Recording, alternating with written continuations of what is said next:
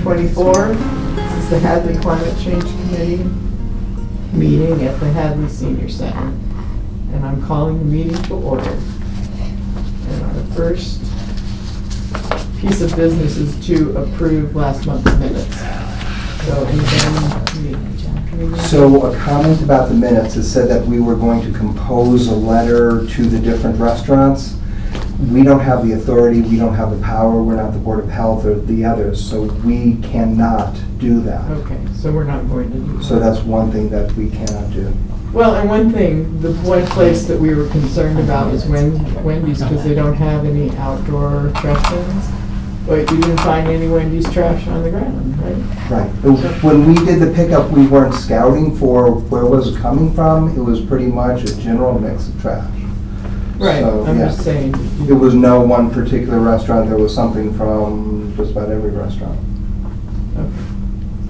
So any corrections anybody has for the minutes?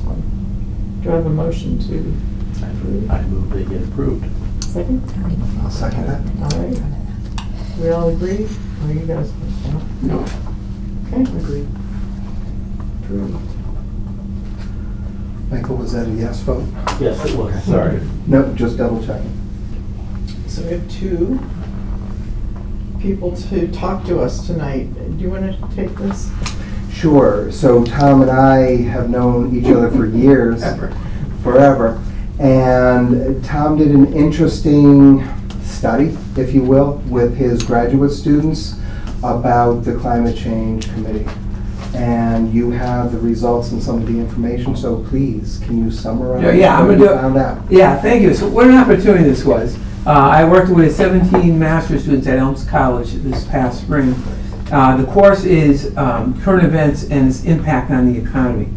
And so they were looking for what was happening, and they wanted to get their feet on the ground, something local where they can make a difference and have an impact. And of course I knew Jack, I knew the Climate Change Committee, and they took to it like a magnet. The students broke into 3 teams, and I just want to hit some of the highlights of this, not all 40 plus pages. I thought that might be a little pushing it. I do want to say what you're about to hear is an affirmation of there's nothing new here. It's like patting you on the back. You should. This is a feel-good night for you, according to these graduate students at Elms College. First of all, they loved the research. They did their in-depth research. It was more of a confirmation that what you did is right, what you're doing is right, and what you're planning is right. And they back it up with documentation from folks across the globe. I won't get into those references, but they're in these documents that I think you all have received. So the first team was focused on the intersection of sustainability practices and economic outcomes. It analyzed how Hadley's environmental efforts affect the town's bottom line and market positioning. It also investigated how sustainability practices can drive innovation and competitive advantage in the market. And some of the highlights, again, all good stuff. They love you, they love what you're doing, they want you duplicated across the country. In terms of the recycling program, they thought there could be more incentives to encourage citizens, though, to use the program. And this is not a criticism, they're just building on your success already, and reduce their waste. The natural recycling process of organic matter, which converts plant waste and food scraps into healthy nutrients that enhance soil and vegetation by stopping methane emissions, they recommend you do that and continue to do that. They recommend that we continue, you, the committee, to reduce the amount of water consumed by citizens.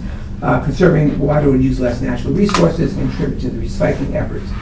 They talked about an article, More Food, Less Water, and it had the top farming practices, 6 of them, to better manage water.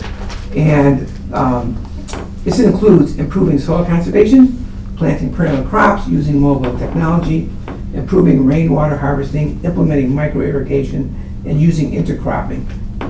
A lot of our folks do that already, and you're proponents of that. Again, affirmation. They're big proponents of solar panels, and so am I. Wind and water turbines. We're going to get a little bit into that later, because we don't see a lot of those, for our vehicles and our homes. And they highlight that almost anything can be done to reverse the effects of climate change due to pollutants. They did highlight that the agricultural sector consumes about 69% of the planet's fresh water, and that's cited and documented. There's an article that says green innovation is not only good for containing climate change, but for stimulating economic growth too. With citation, once these initiatives are established in Hadley, neighboring towns can adapt these sustainable practices, supporting the global communities, following your lead. They put a lot of emphasis on educating the next generation, which of course, 4-H, which is where I worked for 40 years, FFA, all those, I'm a hearty proponent. Educating students about farming increases interest in the field and grows the knowledge and workforce within the ag industry. This benefits the economy as it creates jobs and ensures that society is more aware of how to conserve and support sustainable initiatives. Regarding agriculture education, it does not just mean teaching about farming. It explores and discusses topics that contribute to the world around us. They talked about some statistics with numbers that recycling and reuse activities in the U.S. account for 681,000 jobs, 37.8 billion in wages, and 5.5 billion in tax revenues. Supporting recycling is a vital part of encouraging communities to be in charge of creating a more robust economy. Plus, it's the right thing to do. And to end this team's, they said that it's apparent that Hadley's Climate Change Committee is one of the leaders in the area. Fantastic. So where were they getting all the information about the work? Everywhere. They were looking within the past 5 years for research articles. So they were looking at journal articles from across the globe, anywhere. So they just typed in the keywords, kind of like I did for my dissertation, and see what's out there and what's current. The second team. Well, I want to ask you, so did they look at what other They couldn't find much outside other of towns were doing? Yeah, Huh? there's none that compares to us, or you compares to you. Oh, that's- Well, they- although they there's a missed number of those sources. communities, you know, East Hampton, for example, where Yeah. they have an energy committee. Yep. Leverett, for example, they have an energy committee. So sometimes it's just under a different name Different name, yeah. and similar intent. Yeah, Because the so that's towns around us have very robust committees. super. They may have been honing in on climate change committees, maybe. Yeah. Because that's what they everybody really has last that time to title. know. Yeah, No. it's energy and sustainability and Right, words like that. yeah, Because that was the name we were given by Christian Stanley a few years ago. okay. And in some ways, good thing, in some ways, it's can be a controversial I thing. mean, they Right, might have right. a totally That's different what's come up. attitude if Yeah. they've been, looked at what Amherst is doing and Northampton and these guys. Well, if, the names are different, but they're the same, kind of same push, the same resolve, the same intent, Yeah, these students would back it, they love it. What did the other group Okay, say? the second one examined the economic implications of corporate social responsibility and initiatives in Hadley that were taking place. And it assessed Hadley's community, corporate social responsibility and the HCCC as to the impact on the bottom line in social welfare. They talked about helping the town evaluate, choose, and implement actions that promote sustainable practices. They talked about your annual report that was done 2 years ago, I guess, by Pedro Juan de Jesus. Is that correct? An MBA grad student at Elms College.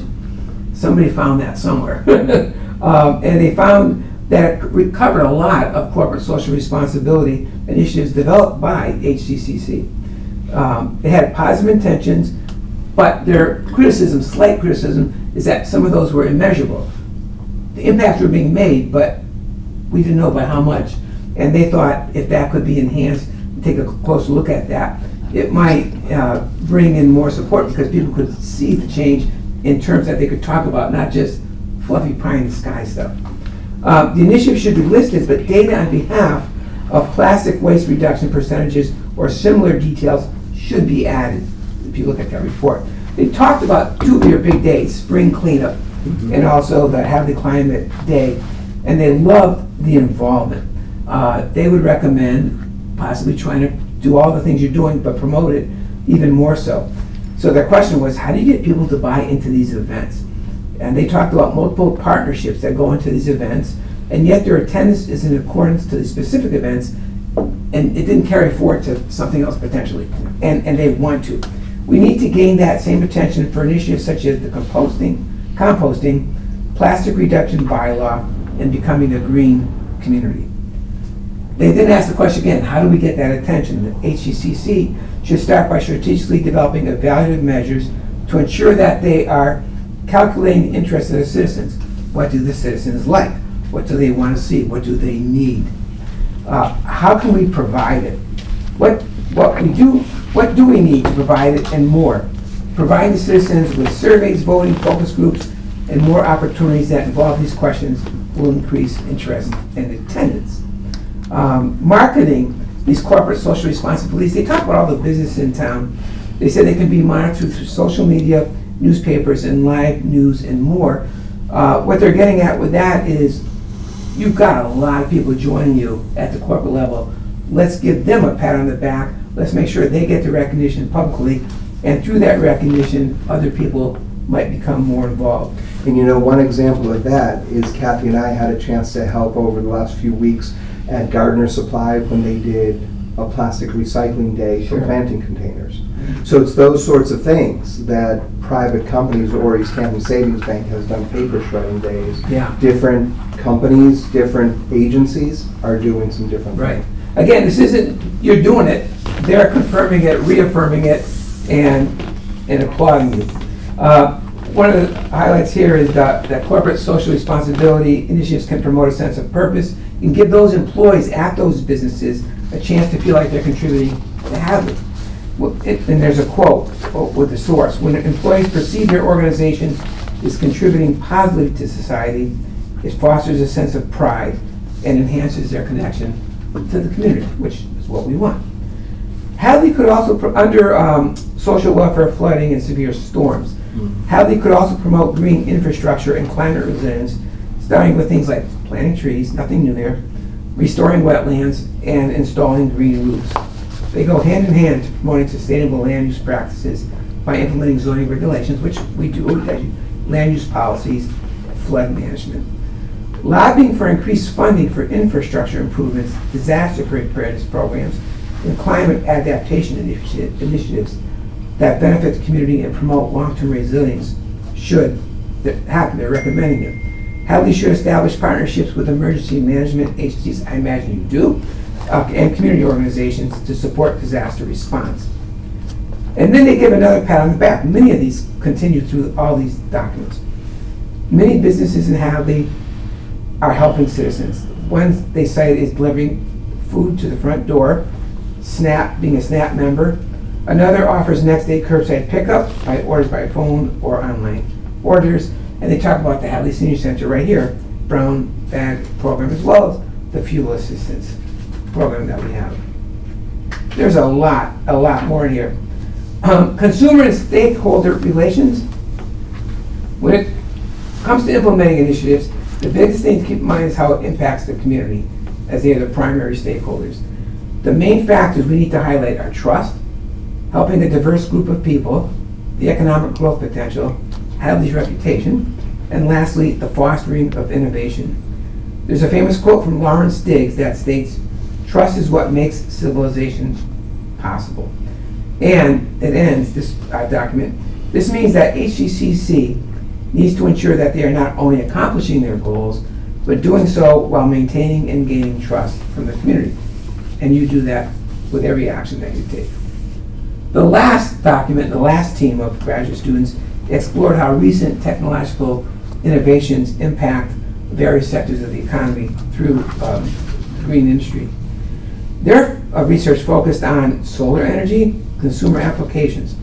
They said that solar energy, as we know, has exploded. We're not only advocates, but we do have 36 solar panels on our barn.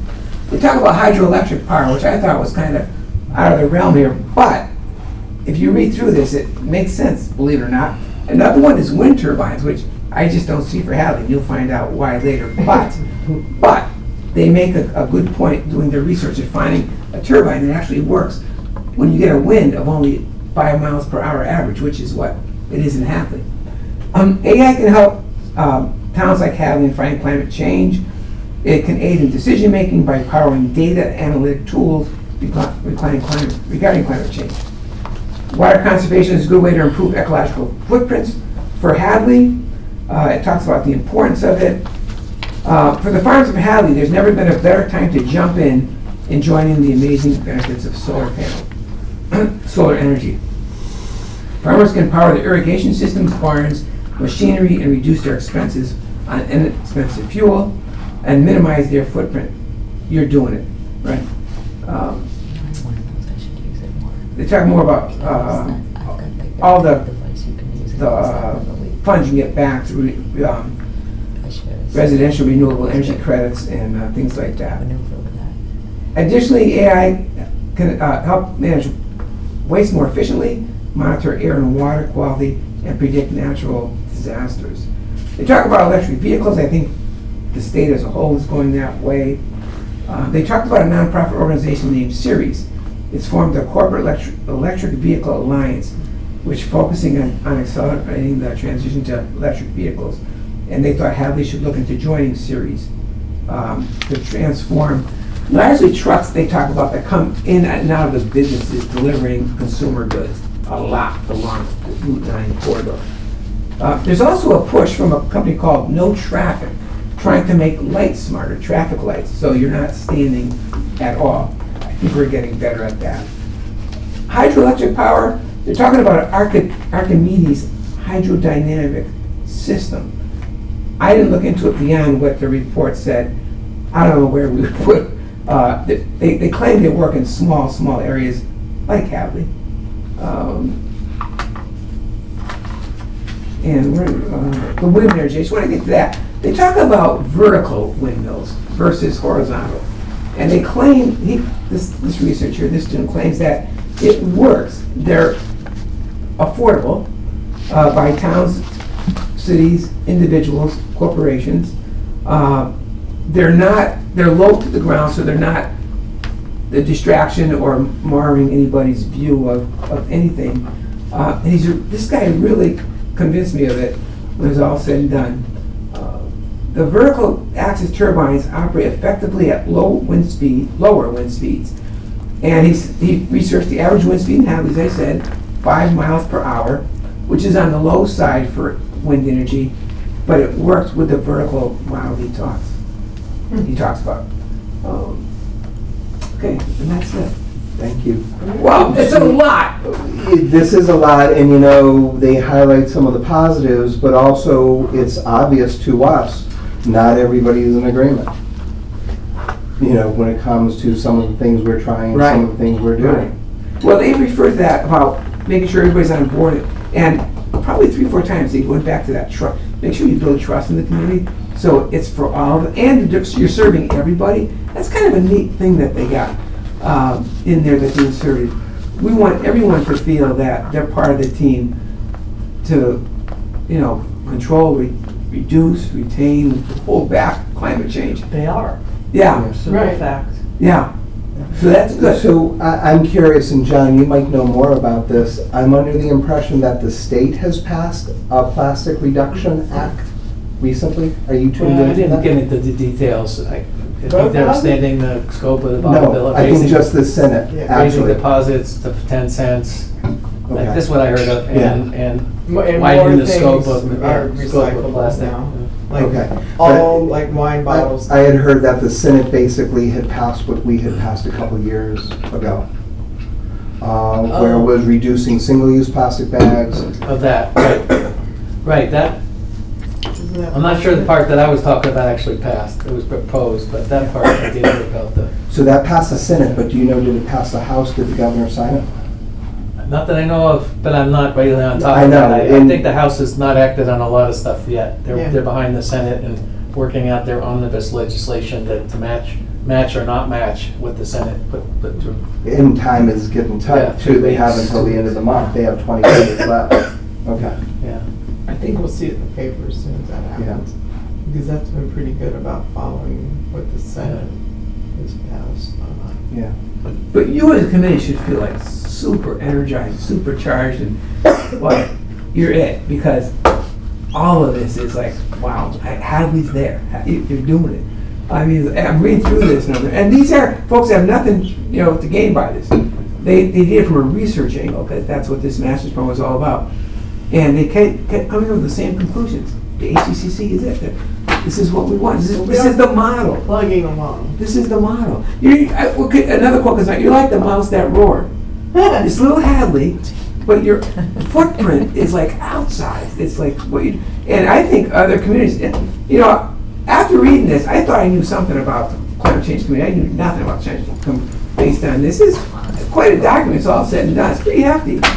And if there's nothing new that it reveals, you should be like sleep really well tonight with a smile on your face and feel really good that you're doing all the right things.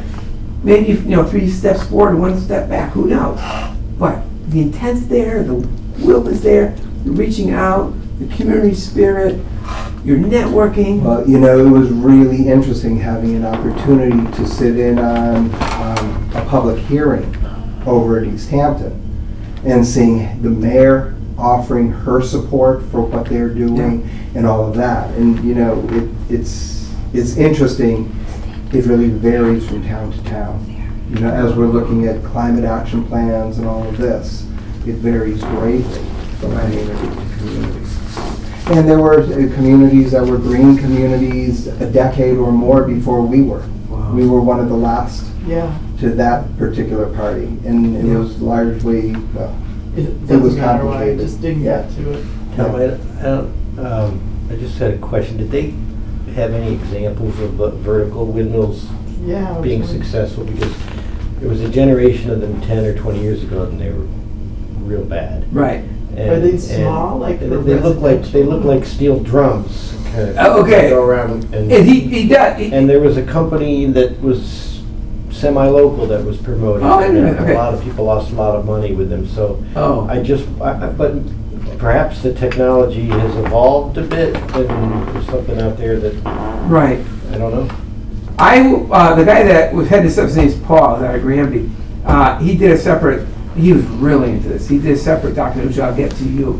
You can share it with the committee if that's okay. And he does. He has actual corporate name and the miles. He has some pictures of it where it does not look like it mars the view, but yet it's fairly inexpensive, relative to some of these heavy Yeah. jobs. And it works. And it works. Yeah. Great. yeah, it just hasn't really caught on in this Yeah, in this valley. when you look at where we are, it's just, like I said, it's 5 miles an hour. What's that? But, little bit by little bit, between solar panels, conserving, recycling, reducing, wind power, it's going to add up. It's going to Oh, turn there this we thing go. around. Turn this around. You can buy them on Amazon. I'm not kidding you. Yeah. Deliver them in a truck? It'll be cheaper next week. They are little. I mean, They are, yeah. There's several. Let's see. Looks like they're made in China. But thank Oh, you for you the can buy them opportunity at for our Walmart, too. grassroots. They, Those look a lot sleeker than the There ones. you go. Yeah, I'm sure the I saw. technology in 10 That years. looks pretty cool. Yeah, but thank you again, I really appreciate it. If there's any question, that's a great example, ask Paul to, I think I actually have this document, I'll share it. Thank you for Thank you having very your much. students Thank you doing very that. Yeah, I enjoyed it. All right. Thanks for all that you're doing. So 7:25, Thank you're really you. close. I'm gonna catch Jeffrey yet. All right, take care. Thanks, Tom. Thank you. Bye. Vertical wind turbine, 2 blades, 400 watts. Blah, blah, blah. $205. So Kathy, if I can jump in, I'll Go introduce right John. So coming from the East Hampton Energy Committee, is that my understanding of the committee that you serve on? Yeah. I wasn't And sure the if I- advisory committee. Energy The mayor. advisory, okay, I Advisory to the wanted to mayor. make sure. We don't have no real power.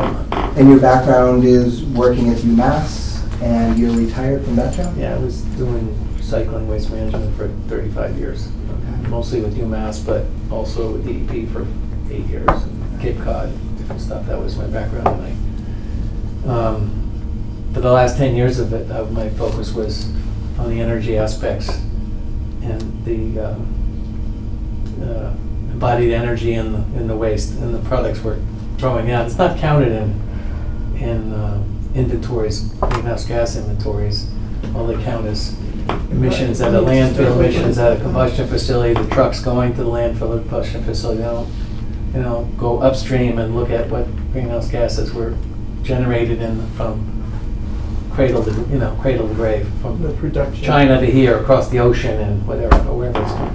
So anyway, that was my interest in the last 10 years in trying to boost the motivation for people on the campus, because people stopped worrying about, well, there's no more landfills. They stopped worrying about that. Was the big rationale in the 80s and 90s. We're running out of space, we're contaminating the water supply, and they weren't necessarily seeing the direct cost benefits of recycling over waste trash disposal. So we're pushing the energy part of it.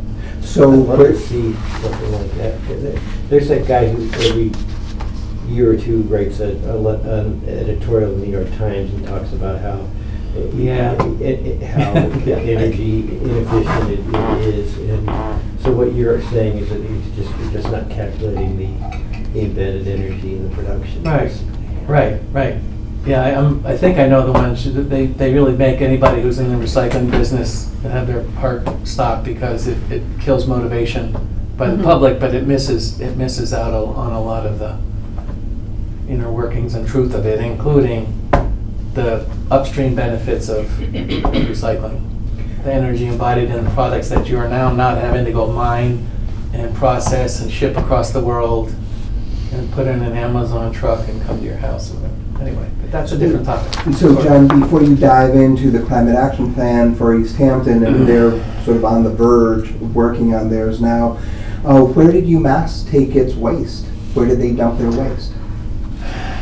Well, we started with the Amherst landfill when I got there. There was 3-4 years of the Amherst landfill, and they got the campus going on a comprehensive recycling program in the early 90s by threatening to fine the university over waistband violations. Familiar with the waistbands, but it's the state regulations, the backdoor way of making people recycle, so you can't take it. Not that you are going to go to your house, but if it goes There's no enforcement. if it goes in a truck into a landfill, that's where they're going to catch them. Anyway, that threatened UMass back then into investing of money into the big facility we had over there, the Recycling. intermediate Yeah. processing facility, or waste recovery facility, I call it. We took it to there, then we took it to different places. We were going to a South Hadley landfill for a little while, and then we ended up going with an intermediary and getting bidding out a contract to take care of the collection and disposal part of it. And Wickles had that Dave Wickles Trucking had that for a lot of years, and it could go different places. Most everything's going out of the Holyoke transfer station now, that's owned by Casella, Yeah. and out of state. For the most part, it's going out of state. So we're exporting our waste problem. But anyway. So can you bring us up to date on sort of the approach taken by East Hampton on the Yeah, climate action plan? Sure. Yeah, I can give you a link. This is now a public draft that's on the city's website that they're soliciting public comment for I don't know how much longer. It The was link 30 wasn't days. working last week. Oh, really? The link to the climate action plan? Yeah, okay. Yeah. Well, I'll take a look and see if I can help you afterwards with that, but I can also just send you the link I have, or the document. It's actually a PDF I have. Just send it to your email, so to you, and you can just it's long, and I hesitate to. I mean, we can skim through and get a look at certain portions, but I hesitate to, take it through kind of like page by page. So let's back it up just a little bit. Yeah, we got there. Why an action plan for East Hampton? How did you, from the very Yeah. beginning, get started? Like, who was in on it? Well, I think it is inspired both by other cities like Northampton and Amherst and others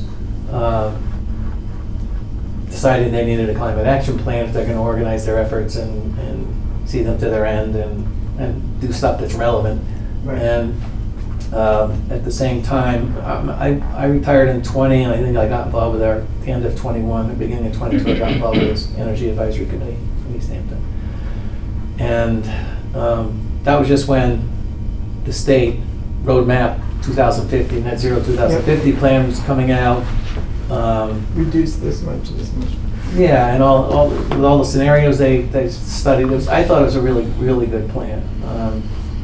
Not an expert, but I've seen a lot of studies and reports. I thought they did a really thorough job in looking at alternatives, and I think that inspired some of the towns. The towns want to get in line with, thinking, well, if we can do this on the state level, and they're going to support towns, we need to be ready to do our part, and know what we can do and what we can't do on our own. So I got on 2 years ago. It hadn't really been talked about too much. There was a lot of transition in the committee when I first got there 2 years ago, 2.5 years ago. And about 2 years ago, we got a new chair, Jamie Paquette, who was the guy leading the municipal aggregation hearing. He's been really good. And Is that a paid position or no, volunteer? these are volunteers. Yeah, okay. How many in your committee, roughly?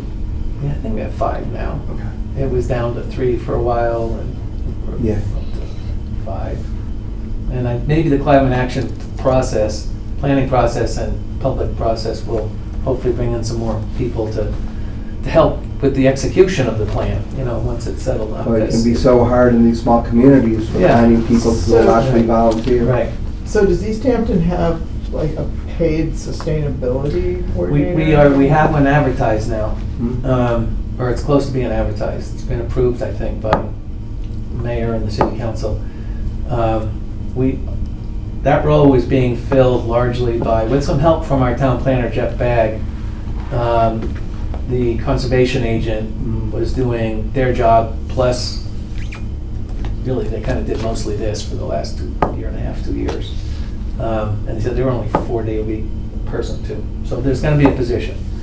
I don't know, it just made sense to us. We saw other towns doing it. It made sense that we want to look systematically at what we have to do to get to net zero, what it's going to cost, where you get the biggest bang for the buck, what are the roles of the various departments in town, what do residents and businesses have to do. And I actually think, do a disclaimer to begin with, I actually think that in some ways, I guess it's good for a thought process to get the whole town and the committee going through a thought process. We spent $150,000 on this, and I don't think everyone's going to have that budget. And the reason was partly because they saved up infrastructure money, grant money, federal infrastructure money, or was it leftover COVID money? I can't remember what, to bump in a third of it or half of it. ARPA funds or something like that? Maybe? Yeah, and then we got So is this to hire state money consultants? to match it. Yes, to hire, and we have Weston and Sampson. Okay. And Yeah, so our budget is 0. yeah, we had no Yeah, budget but except I for mean- this. Yeah, I know. It was the town. It'd have to be town special paid money, for would the have to be. money. Yeah. But What is it, Weston and what? Weston and Sampson. So, I mean, the first thing is what are your goals for doing it? I mean, and it's easy to say to get to net zero. But I think it's good to keep an eye on why there was an emphasis with people on our committee of wanting to have something that's out there and people can look at it on, at least the actions and the implementation plans on the web or elsewhere, where they can see what progress is being made, where we're falling flat, where we need to put more effort, what's not working, what is working. And so there's going to be a web component to it, including educational stuff for residents. Yeah. People are talking about putting out a booklet at first, and we said people are going to take a booklet about all their incentive programs and opportunities to get help or tax credits or whatever, and they're going to recycle it or lose it, and in 6 months it'll be outdated. So the Yeah, idea was for the short and consultant to put sweet. all that information on the web for residents and businesses. So they want, and also the purpose of having it there, I suggested that, is accountability to ourselves and to the public. It's out there, we're not just, Yeah. little quiet little plan here that nobody really knows about.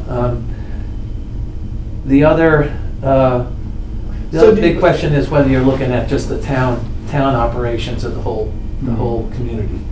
Well, it And- seems like it needs I mean, we don't want people, it's not us telling people they have to do stuff. It's, here's how you can do it when it's right for you. It's just making all the information about incentives and stuff available to people, right? I mean, isn't that what you guys are doing? Yeah, but maybe with a little push too. I mean, Well, it's like, you know, this yeah. is what we need to do. yeah. So do you have permission to show us some of this? Yeah. I'm just gonna just keep getting to the how we got to where we. But yeah, I'm and- very interested in those very first steps. Like, at what point did you hire Weston and Sampson? Pretty early on? Yeah, last February, I think. February is roughly when they got a contract. It was advertised in like December. Well, it wasn't advertised. It was negotiated. That's one thing I didn't like about our process was this company that had already been working with the town on other stuff, and through some detail of state bidding laws, we're allowed to just hire them to do this work. I didn't necessarily think they would be the best one, but they've turned out pretty good. I've heard of them before. I think That wasn't their they're- focus. They've been mostly a civil engineering, waste, landfills, that kind of a firm, but from what I know, environmental engineering, but not so much this. There's others who specialize in climate, climate planning and So far you've talked about cost, but what's the impact? Like, how do you get those monies back? Well, they Well, we hired had it, them yeah. to do a job. Yeah, I mean, well, that's part of the action plan, and one of the things we've tried to, well, let me back up one step, is that a scope was put together, it was kind of patched together from a lot of other people's scopes of work for climate plan. And it could have been, I'd say it could have been better. We tried to kind of modify it a bit, but there was some speed was a concern. It kind of went out the door, and the consultant pretty much just, when you do it that way, well, if you don't do it right, they'll just spit back at you what you said Yeah. is your job description. You say, okay, we're gonna do that. I'm gonna do what you said, and here's what it costs. Without giving you a lot of confidence in how they're gonna take all the steps and where they're gonna get their information, what kind of analysis they're doing. So we ended up with a contract, I think it was overall supposed to take like 16 months, 16, 18, we're pretty much on schedule. You gotta figure out, so like we said, whether you're focused on just town, and that was not adequate for us to just look at town operations. has to Because be that's a drop in everything. the bucket Yeah. for what the community is responsible for greenhouse gas. It's what you have the most control over, but Right, but it's a the drop in the bucket. businesses and residential and Right. farms, yeah. I think the town, the municipal government is, I don't know, 10% or something of Yeah. what our generation, we'll see it around here. You figure out what the role of your committee is in the planning process and in working with a consultant. We had a lot of input. We had some opportunities to talk with them in working meetings once a week or every couple weeks, actually. And we didn't always take advantage of it, or there wasn't somebody always available. Luckily, we had this staff person, and I don't know if there's any but equivalent A person. planner. She was a conservation agent, her name is Cassie I Trager. don't know. Now she's leaving us to go to grad school for this subject in Germany, and we're gonna be lost, but nearly lost. So you're looking to hire another one though, right? Yes, they've got it. That, she wasn't really in the sustainability position, now they're advertising that. So you'll have the conservation agent and a sustainability person? We were hoping, yes, yeah, And do you have a town planner also? Yeah. yeah, Yeah, we don't have, well, we have a conservation person. We do. yeah. So, the committee had a fair amount of say over what the scope of the project was, timing issues, communication. One thing to decide early on also is to what extent it's a public process and a participatory process. Everybody automatically says that's what you gotta do, you gotta get people involved in the beginning, Hearings. talk to everybody, get their views on stuff, synthesize that. And I think it's good, it's good to get in the people who care about it, who've thought about this stuff and have some ideas and will have some energy and will then help you implement. But it's a pitfall of using them as just your gauge of the mood of the community and the thinking of the community. and we had a voluntary survey, public survey, a very big survey, and the response rate wasn't so bad. But to me, it's if you just put something up on the web and say, go there, you're getting the choir.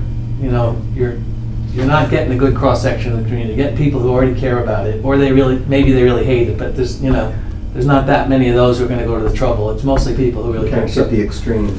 So I think, but more of the supporters, and so you don't really have a sense of where you stand with the community, I think. So I would argue for the money, some of the money spent on that elaborate survey process is to do something where Like mail it's it more to everybody's scientific house or survey of, something, or- representative survey, phone or otherwise, of members of the community to try to get a cross-section of opinion about these subjects. That's my personal opinion. The first step the consultant took, and you can get MMA mixed up with the Metropolitan Area Planning Council has been very involved in climate plans with communities What is in it, Boston. Metropolitan Area Planning Council. It's the equivalent of our Pioneer Valley Planning Commission for the Boston metropolitan area. They have people focused on this. They've done a lot of good work with communities and giving the communities tools to put together climate action plans. And one in particular is that they have a tool, Excel-based tool or something for putting together your greenhouse gas inventory for your community. And the consultant actually worked with that somewhat. It's not automatic. You still have to go dig up data from the utility and from the government and from wherever, taxes, not everybody. Do you have a rough sense of the population in East Hampton these days? 6,211. Oh, really? Yeah, we work with those numbers all the Oh, time. I thought you guys were bigger than I that. thought you were much bigger than that. No, Because just- we're at about 5,300. We just make a lot of noise over there. It just, But it's growing. it's urban, huh? It's growing. It's growing in popularity, and I'm trying Yeah. to think. We got our old schools that we've abandoned. The local schools are Right. being converted for Affordable mostly affordable housing. Yeah, I wish one of them was kept for a resilience center, but anyway. We got all those We're warehouses working on that too. The warehouses that is becoming Yeah, that's fashionable. Condominium, I like Okay, drove there's- by one today, and there's signs down here that say, "Wouldn't you like to live here?" And up above it, it's just trashed, like all the windows are broken. You're talking about right down the pond next to Yes, Eastworks, yes. right? That's Ferry Street developments. Yeah, they're the old factories, whatever Yeah, they were, looking at the button factories. building, I was like, no. but Yeah. they Two are of them. becoming like high. Yeah, that's what I thought. Yeah, How yeah, awesome, yeah, because yeah, there's that's a not lot of low. them back That's there. not It's low income. shocking. It's like Yeah. $400,000 for an apartment. Oh my God. Exactly. So Oh it's my not gonna be God. affordable housing. There's some that are Affordable, rentals, yeah. but, The- so that's a rough idea of the structure of our LEPS plan.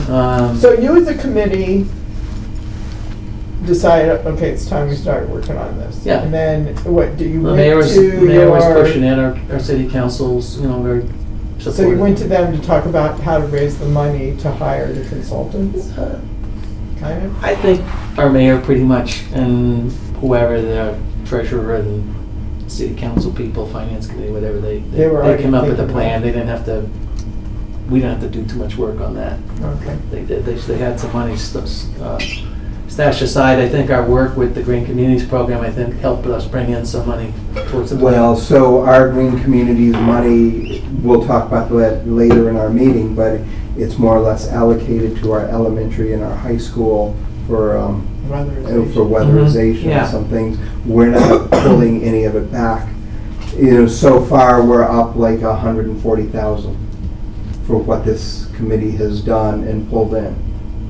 So you're because- tracking that, huh? Well, Well, that's we the Green kind of have to Communities. just so people, there'll be other people in the community who will, push back on that, like, what's the committee doing? It's kind of nice to have Yeah, sort of a sure, sure. scorecard. It's not like it's. We've you're raised costing- you're not costing them anything. 140,000 and we have not cost the town, Right.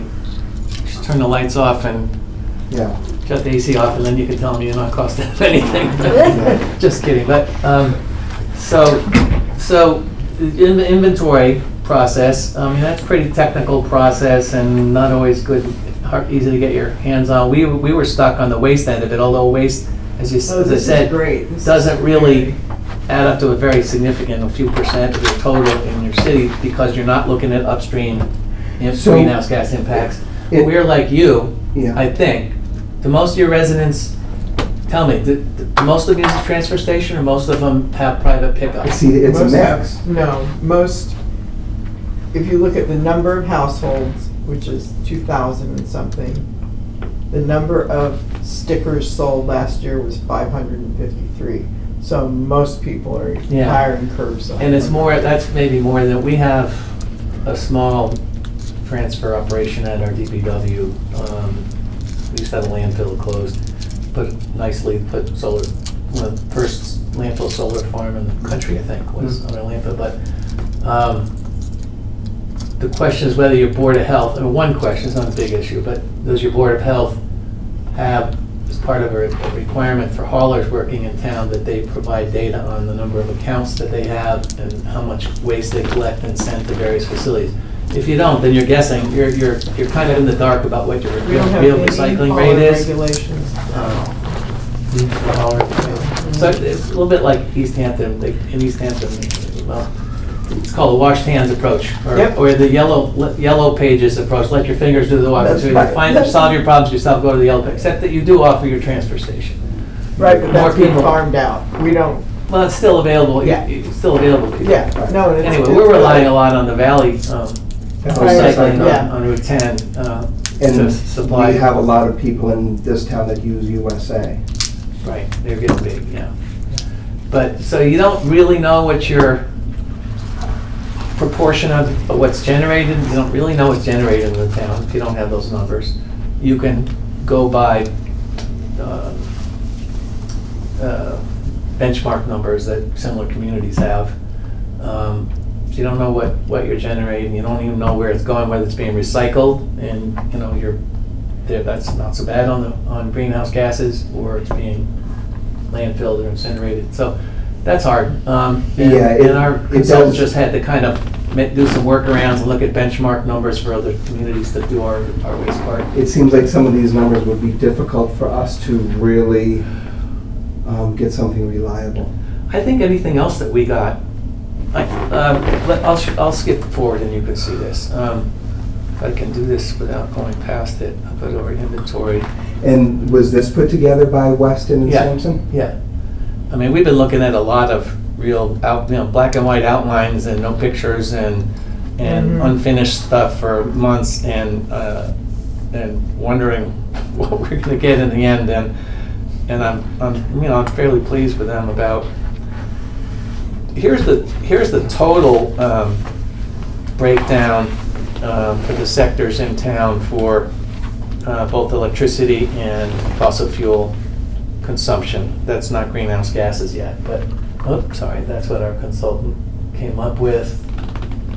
Okay, what Well, happened? that's Which way amazing did to I go have down? those Down, kind of thank you. numbers.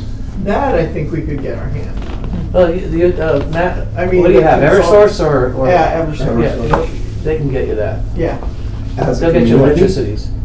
They'll get all the accounts, Interesting. you know, whether it's municipal, For everything in private town? business. As far as I know, they'll do everything. well, and natural Yeah. gas is. And they'll do gas. But, you know, then you probably have guesswork about who's running oil furnaces in their homes, because you don't have a lot of gas, right? You don't have a lot of gas connections in Hadley, do No, you? we do have Oh, some. you do? Yeah. A lot, considering your population? Anyway, you got, you know, you'll be It looking, depends on what part of town. you'll be looking for the oil, you know, yeah, the Yeah. part, they might be able to talk with dealers, you know, the I'm- oil dealers, distributors, and find out some of that. I'm good, I'm in a meeting, I'll call you back. So this is an overly complicated pie chart about by sector, by whether it's electricity, fuel, oil, buildings, whatever. But there's more interesting stuff. I mean, here you see That's an amazing chart. That it's a circle little chart. too dense for. I mean, if I had to, I'm used to this kind of stuff. I had to really stare at it for quite a while to penetrate it. It might not be so great for the, you know, general consumption, but. So we could ask for it to be displayed a different way. You know, there's a lot of options. We looked at 5 or 6 other, before we went No, too that's far, we what looked we're at doing. 5 or 6 other municipal climate action plans. Amherst, Northampton, Arlington, there's a bunch of them out there. Yeah. Andover just was 6 months ahead of us with Weston and Sampson in process, so we could do that. I don't like this breakout that they did. I mean, this is getting a little bit picky in detail, but you used to see, well, waste, and you'd see transportation, your sources of greenhouse gases. And then you'd see electricity sector, and then you'd see building heating, building heat, Right, essentially. this really gets into And now- the weeds a little bit. Now the this, T&D? now they just called it, these guys like to call it stationary energy instead of transportation. So So T&D is a. transmission and distribution Okay. losses, yeah. Gotcha. It's good. They did do some digging to look Yeah, at it's natural kinda gas like distribution you start to losses, or as big as the glaze over. solid waste alone. Isn't that right? 45. What was the waste? 49. That's leaks. You know, that's gas leaks, and I don't know exactly how they came up with that number because they're not metering it. So this is kind of what that stuff looks like. And, I think the RMV gives you figures about numbers of vehicles of different types, and then they probably take average mileage, driven, and average fuel efficiency to calculate what your vehicles are So doing. just to understand the process right, you didn't survey every resident, every business in town, you No. got it from the Eversource side. About electricity and gas, yeah, right, yeah. Did we end up with a comparison with other towns?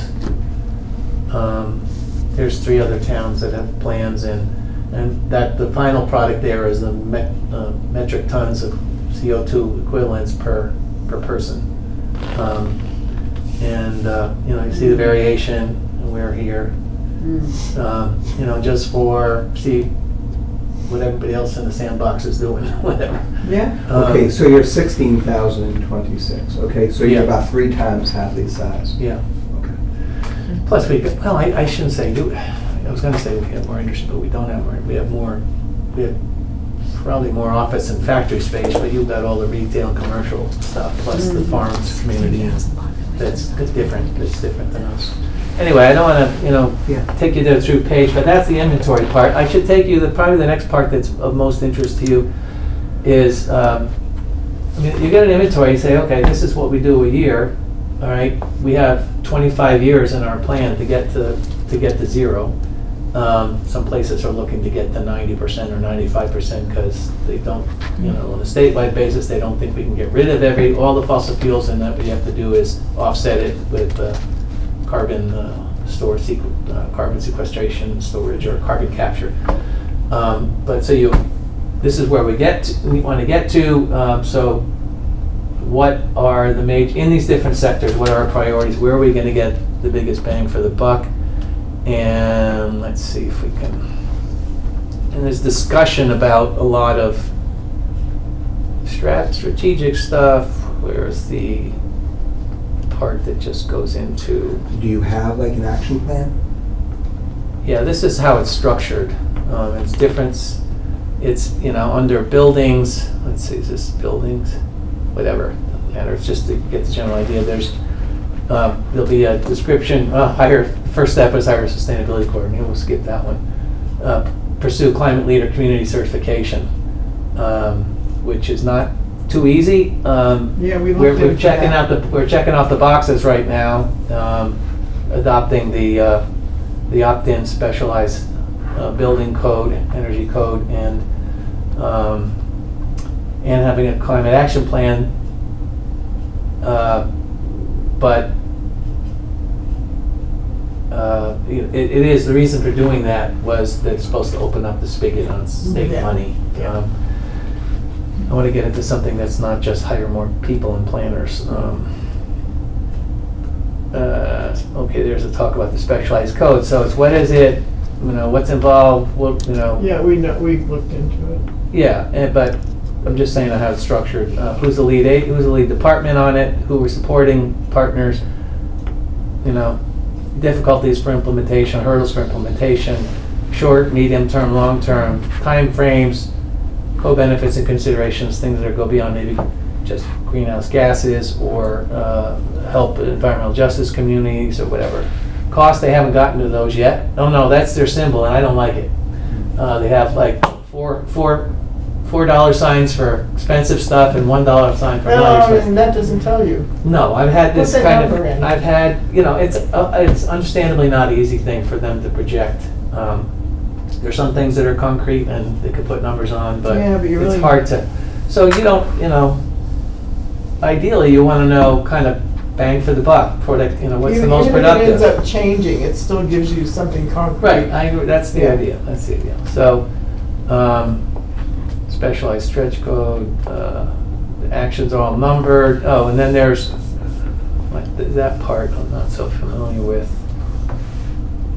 This, I'm not sure what that little chart was, but it goes by in the different sectors, all the actions. Here's one, collaborate with the housing authority to identify energy efficiency and HVAC retrofits. Who's involved, time frame, sources guys of have funding, a how much lot of- cost. Housing authority, Got a fair Housing. amount, fair amount, yeah. yeah, we have. Yeah. So, that's the general structure. There's something like, I don't know, 40 actions. You saw that one, this is one little mock-up for one. There's something like 40, I can't remember the number. There's quite a few to get through. And,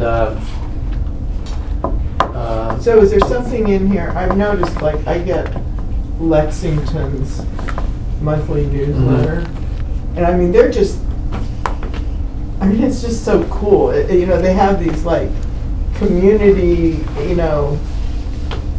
electrify Lexington, and, they're doing all this different Yeah. stuff, and it's very, like, Yeah. energizing, Yeah. and yeah, here's all the incentives, and, Yeah. it kind of, it's just cool. It's Yeah. a lot of really good information for residents, yeah. for as they're ready to, like, when they need a Yeah. new furnace, oh yeah, heat pumps, it's like, So our thought is, what are the current incentives? How have residents and businesses been responding to incentives for solar, for heat pumps so far? You can get data from Mass Save about. weatherization, and- Mass Save will tell you how much money was put into homes and businesses in the community and what the expected energy savings from that was. You can project going forward what the incentives and changing incentives in solar and other things that are now happening might do to pull more people in, to get more participation, and how long it'll take, over the years-wise, time-wise, to get nearly everybody on board. Wait, is And part of you your can't really plan to control- do like a newsletter or Yeah. something ongoing that Yeah, goes out yeah. to businesses But and residents? Probably more importantly, I think we're interested in trying to train heat coaches in, members of our own committee who know, first of all, enough about home energy assessments to talk to people about, where their losses are, what are they consuming, where are their losses, energy losses, and, So what's you much guys ready- go to people's homes and do like? The idea is that we would be, we're not the contractor, we're not the installer, but just kind of advisors and cheerleaders for people about, and who have good information, we'll go through a training. That's one thing that a couple of us are looking at, the committee's interested in doing. So So who's doing the training with you? there's different possibilities. The one that comes to mind that's working in a bunch of towns right now is called the Heat Smart Alliance. I was just talking with a guy the other day. They have an online training, kind of limited training. Then there was like a 10-week, maybe a couple hours a night or something kind of training that they offered last spring that I missed out on, and probably in the fall. But so that's what there's to get people, residents and businesses who don't want to move on this, or it's not their priority, or can't afford it. That's one way to try to, it's to handhold or to educate and to be out there and beating the drum. And the other is looking at what are the state's projections for heat pump adoption, EV adoption, home energy, retrofit, weatherization and retrofits over time. What is their expectation about how many households will do that? There's these cycles that people go through with replacing equipment, and it doesn't make sense to to jump in on something, you've got a new boiler, new gas Right, not boiler. yet, but So you look at when the it's cycles. time to do You look it, at the cycle, yeah. same with changing out your roof, Yeah. and staging your solar. So, you look at what the state's projecting, and right now, it's not looking great from what I've seen for meeting our solar targets to get to 2000, to get to even the goal for 2030. We're quite a bit behind, and there's different theories about why that's happening, but ultimately, they may have to offer more incentives. Well, it's also been that More than they do. long bureaucratic process to get hooked up. Connected. And I'm not sure if it's quite as bad for residents as it is for big solar farms Yeah. and utilities. It's, it's a pretty challenging process for residents. For anyone in this room who has solar or has recently redone solar, Yeah, it's a lot, whether you're working with Eversource or any other utility. but your contractor usually takes the lead. When I had solar put on my house, I didn't have to know about the interconnection permit and all the stuff you had to supply Yeah. them and all that process. But just the different steps in the process Yeah. is significant. Yeah, I mean, you have to want to do it, and anyway, so, This is so helpful to Yeah. see. yeah, and that's, You can see the investment in this. oh, we haven't talked too much about this, the solar voltaic ordinance about siting. Well, and municipal aggregation, that was the committee Municipal meeting. aggregation, that- there's this one here, Yeah, yeah, we that's, have that already. Yeah. that's That's great. moving forward with, I think we're finishing up the public input process now, and it's gonna go to DOER for review. And Well, it was 8 months, 10 months away. It was interesting looking at the range of costs that Eversource charges. I mean, it was up to 20 cents per kilowatt in the winter, down to 11 cents, in the last 6 months. It's amazing the range.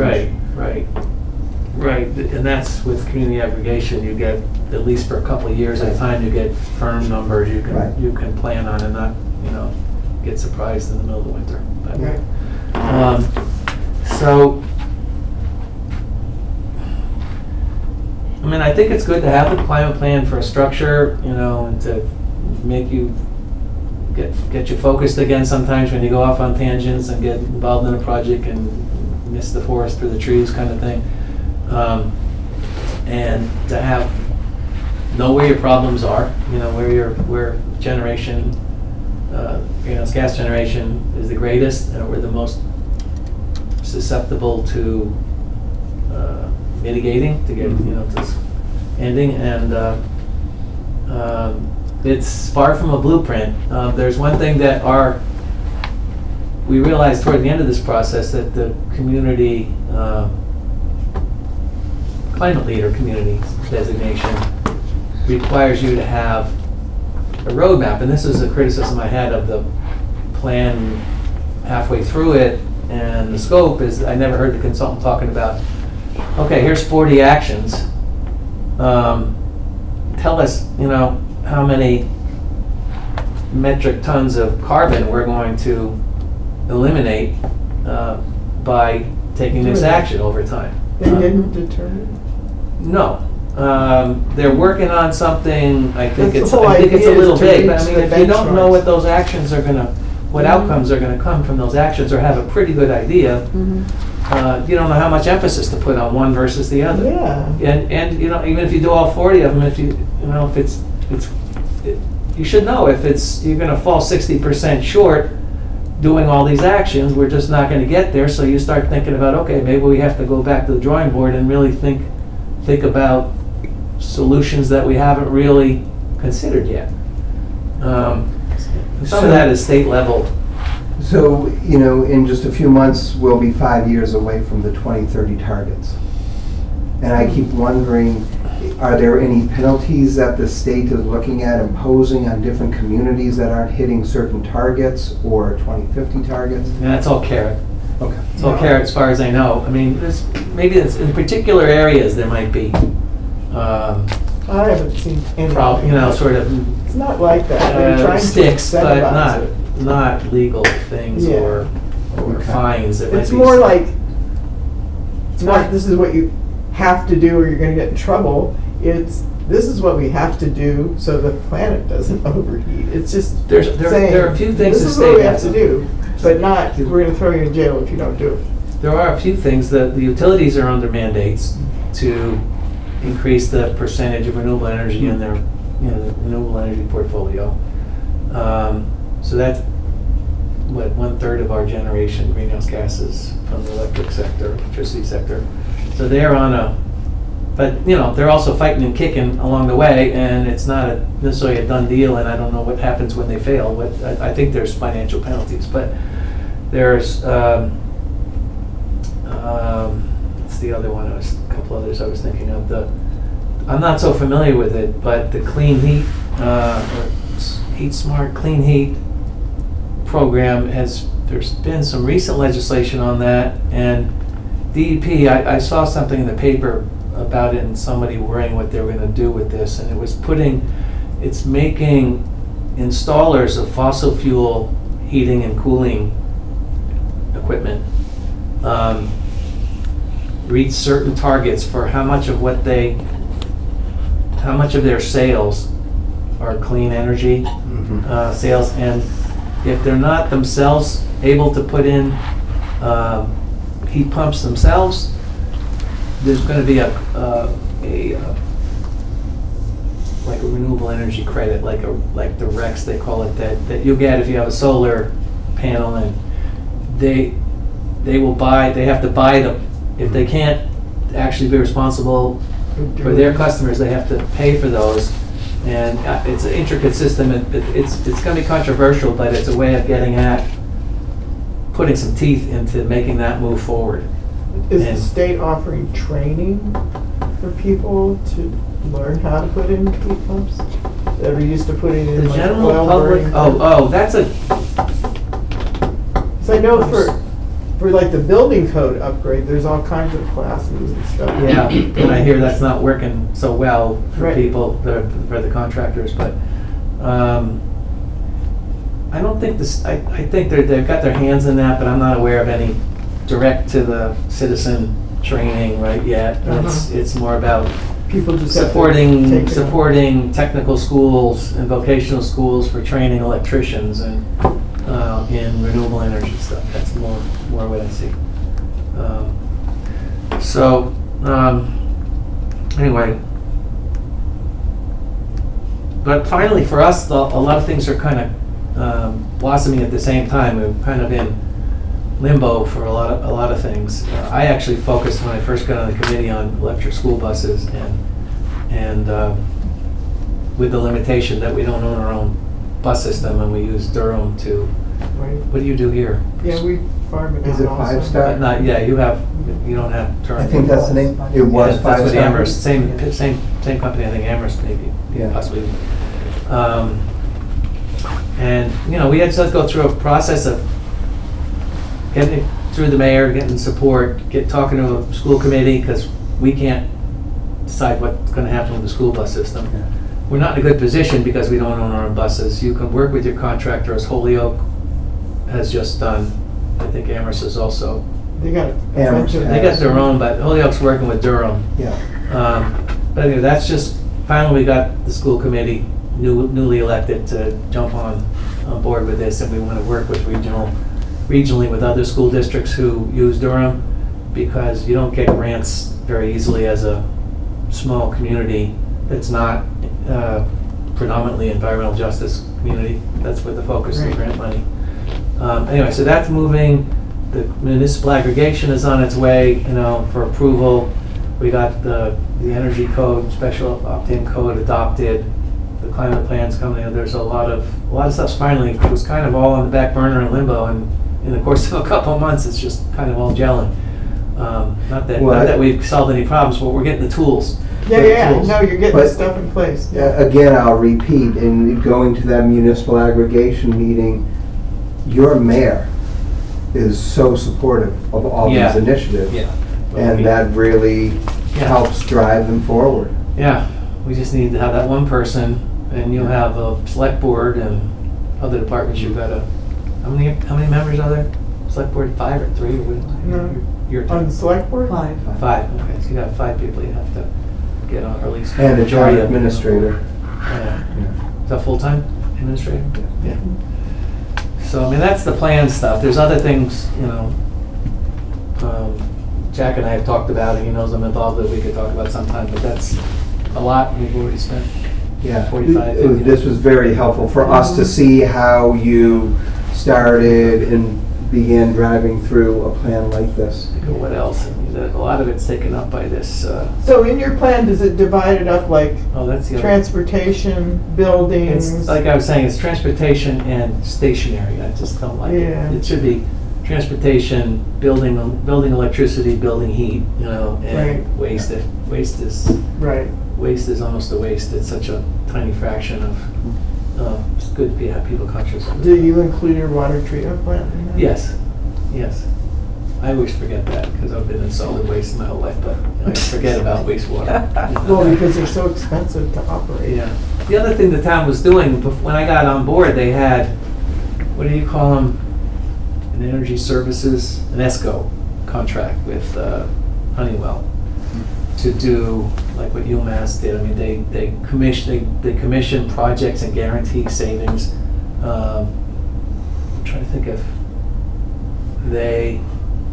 I'm forgetting now whether they put up money on their own in an expectation of the savings coming back to the ESCO, to the company, but there was a whole citywide plan done, and because of the federal legislation, federal IRA and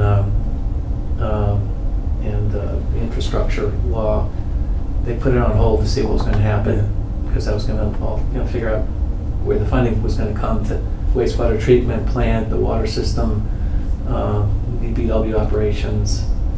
The other thing you have to figure out is you're talking about just climate mitigation plan or climate adaptation. And we asked them to kind of review our climate adaptation status and prospects and whatever, but not spend put a lot of emphasis on this, because we had done some mitigation work done under some other state grants The in MVP. recent years, yes. Yeah, it must- yeah, we have one. So we have something there to work with. And you can just kind of bring that into the climate action plan, right? I guess they kind of exist in parallel. I mean, they're almost two different worlds, you know? Some towns combine theirs. Yeah, I mean, yeah, there's no reason you couldn't, but operationally, what you do to your adaptation stuff is Well, you can get the money offer the to different MVP, focus yeah. than, yeah. So, other committee members, any other questions for John before he heads back to East Hampton? That was very helpful, and I just wanted to also thank you for your editorial, your recent editorial. Yes, Solar siting, I thought it was very well written. very Thank you. sensible. Very illuminating. Thank you. I'm kind of going out on a limb there. It's not a very No, popular it's- No, perspective. but it actually, it puts it in the A right lot of us need to go perspective. scan on that room. Yeah. I'm not so sure how I feel about, I think farms are different. You're a farmer. Farms are a different story than forest. I mean, solar produces a lot, compensates by a factor of 5 or 10 for the carbon storage you lose when you take down forest. And over time, it gives you 5 to 10 times the mitigation of carbon. That you're no more replacing fossil fuels. Farming is, food self-reliance is another value, and you could do agrivoltaics to a certain extent, I guess. It's being tested. But I can see people's hesitancy more about, especially this valuable farmland that we have in the valley, about covering it up with solar panels. The thing about it is that putting solar on farm, not that I'm so gung-ho about putting solar on farmland, but at least it doesn't ruin it. Like, you could take the solar away after Right. a certain And amount of nobody's time. planning on putting solar on prime Hadley 6. Yeah. Okay, good. No. That's just not- Well, and Yeah. also, this is a Because it's topic, too valuable Yeah, as farmland. yeah. this is a topic that passed the Senate, and it's heading toward the legislature, Right. the Right. House, and we'll see what happens at the Right. state level, because this is so far above a town committee. Mhm. This is What, happening solar statewide. siting? No, the siting issue. Yeah. Yeah. No, we've But- got to get moving on it. But I mean, I think this last legislative proposal dropped they were trying to eliminate the 1985 statute that said local. Dover Amendment or something. Right.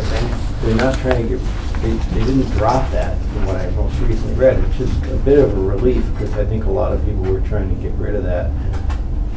But they're putting, they're enabling some, they're redefining what's, with the legislation and the siting standards, what's an acceptable way to restrict and govern and cite solar with all kinds of citing criteria and standards and processes there. So they're not getting rid of that, but they are going to make it a more rational process that has to meet some basic environmental standards around the state and provide protections for. But the communities, unless it's over 25 megawatts facilities, communities will still be reviewing those permit applications under the Senate version. But they're going to be doing it with a standard, with a, what do you call it,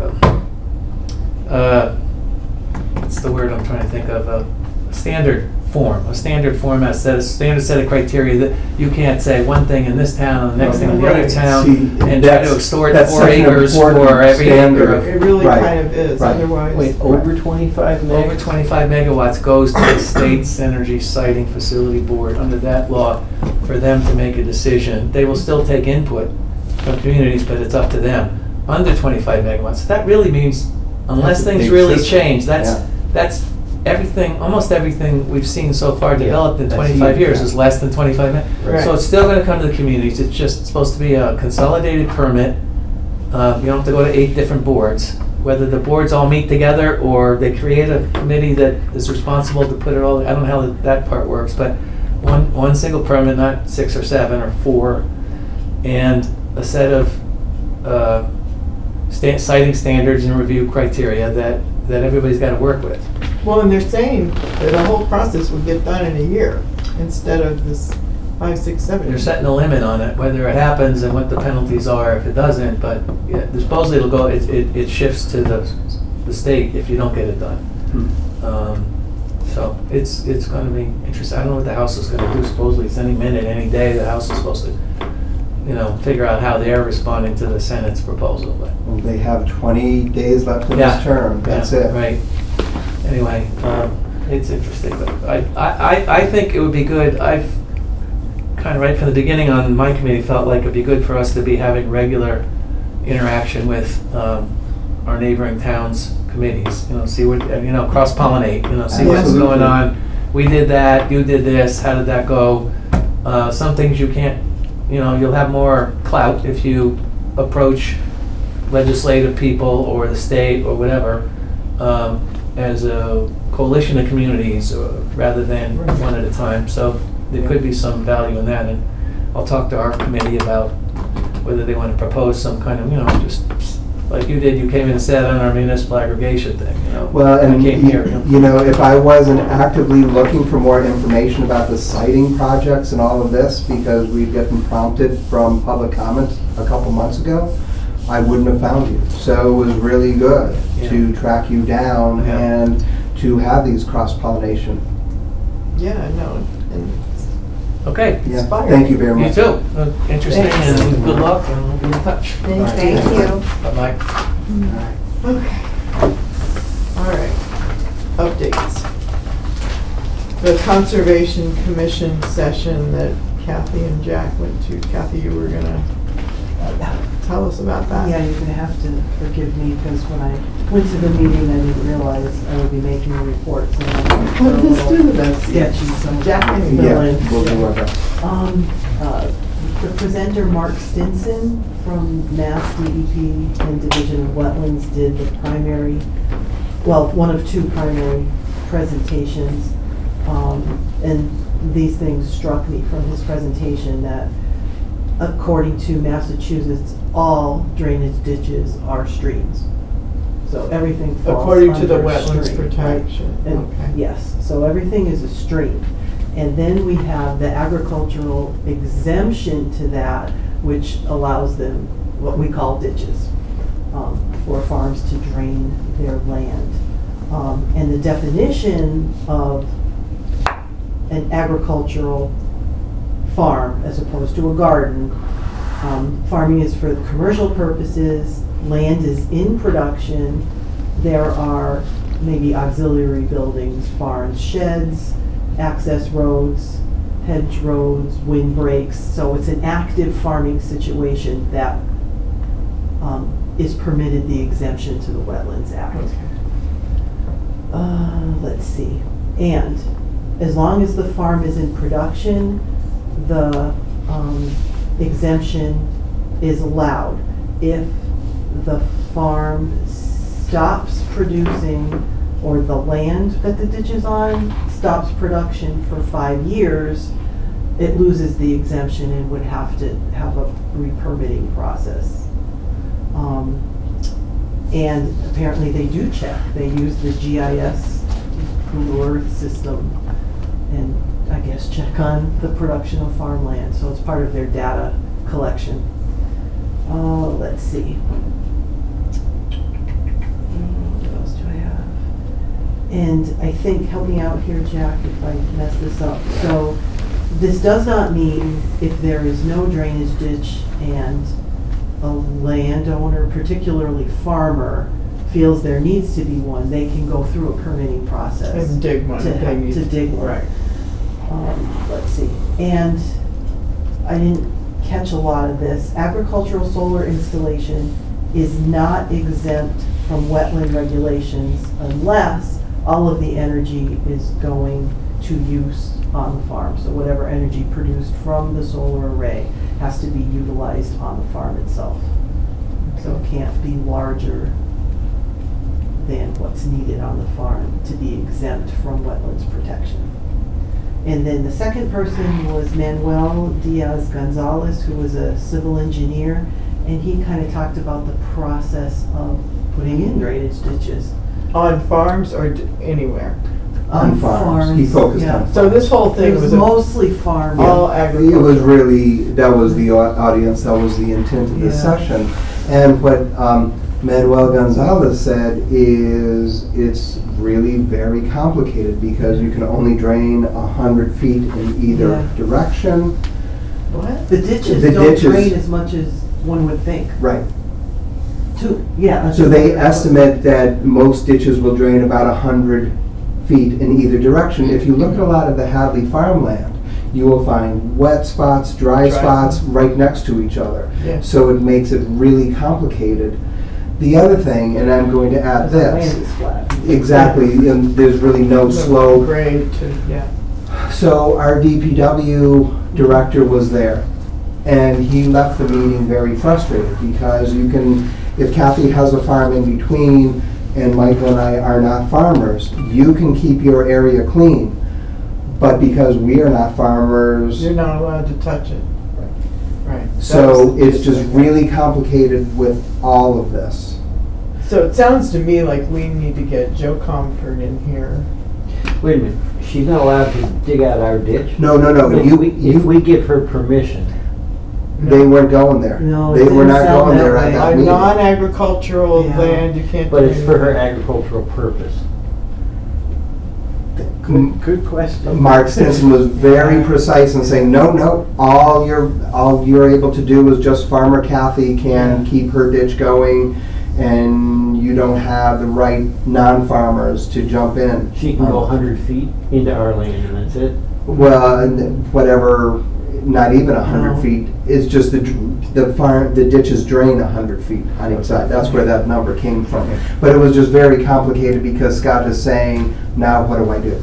How can I Right, because there's no, extend the no drains? laws, there are no laws giving any kind of permission for drainage on non-agricultural land. Correct, because of the definition of stream and the wetlands protection.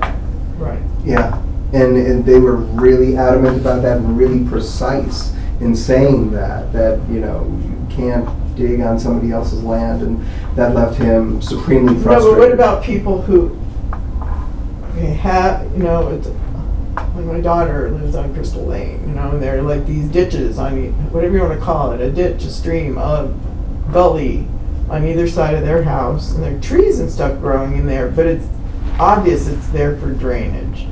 Is she a farmer? No, Okay. so they can't touch that.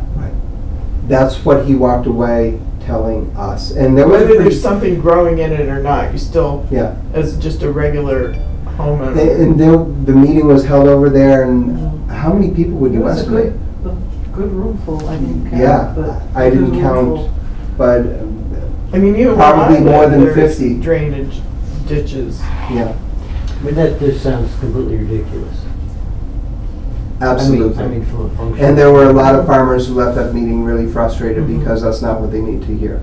Well, that's why I feel But I like, mean, even if you had the other landowner's permission, and agricultural entities are exempt, it seems like that's subject to legal interpretation.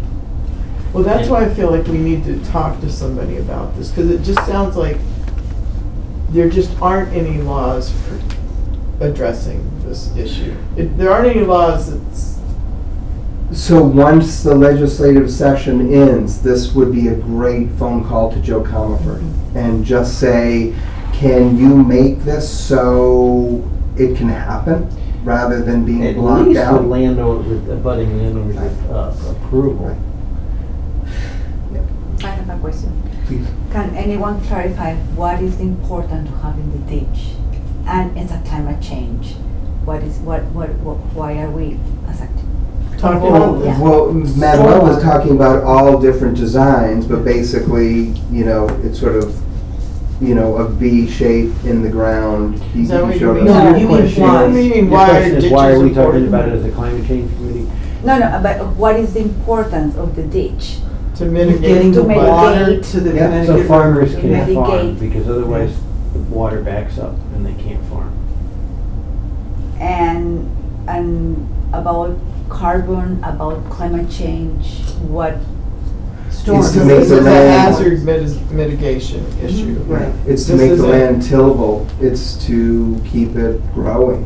If you have 2 inches of rainfall tomorrow night, Okay. that's all of a okay, sudden you're yeah. halfway through your growing season and you lose your crop Okay, you mean because it's like the because of water climate? can't move Yeah. and it will flood. Right, Because this of will climate change, reduce, we are seeing the water that is damaging. Absolutely. Okay, Right. that's what we need to know. And Absolutely. Yeah. for everybody else that wanted to, why are we talking and why are we worrying about so much of that? If you look at the last 4 or 5 years, Yeah. above average water, it's been 3 years, I don't know, I have to go back and check the fact, but it's been higher than average over these last Yeah, few yeah. years. Okay. And this has been a And all significant at problem. once. Yeah. It's devastating. so, but speaking to a private property or non-agricultural property, there is the thing about replacing the culverts, though. We can Ah. maintain, Yeah, now, Mark didn't really, I think, some Those people are the right ask, people to some talk to people ask about some it. culvert questions, but, I think it's interesting that this week's Boston Sunday Globe, the center of the fold, climate woes flowing downstream, many culverts, bridges won't be able to withstand intensifying storms. right, because they're too small. Because this is such a significant issue, that the I know. all the dominoes of the drainage system are really set up for this. Right, so just like it's on the town website, the work the DPW did do, where they replaced culverts and stuff, and that was on non-agricultural land.